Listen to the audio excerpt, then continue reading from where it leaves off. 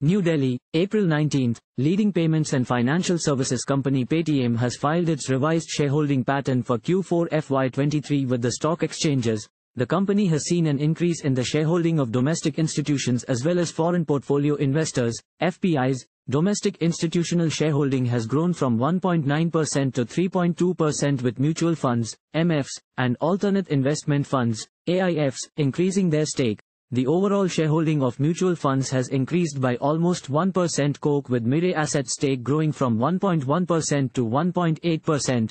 Foreign institutional shareholding has seen a jump from 6.7% to 11.5% with FPIs increasing their stake in the company substantially. FDI shareholding is at 60% as compared to 66% last quarter, primarily due to the stake sale by Alibaba.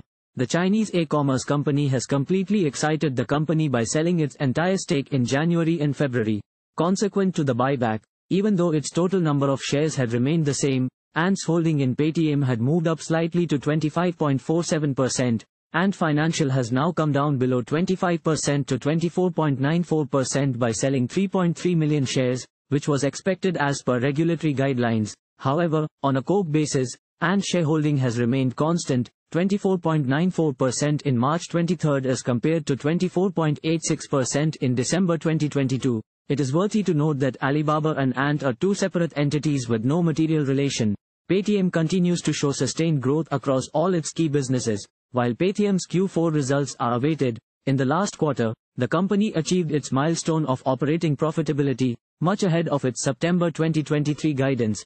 The Fintech giant's EBITDA before ESOP cost stood at 31 crore rupees with EBITDA before ESOP margin at 2% of revenues as compared to 27% a year ago. Paytm's revenue from operations increased 42% year to 2062 crore rupees in Q3 FY23, driven by growth in its core payments business and sustained growth momentum in credit business and commerce business.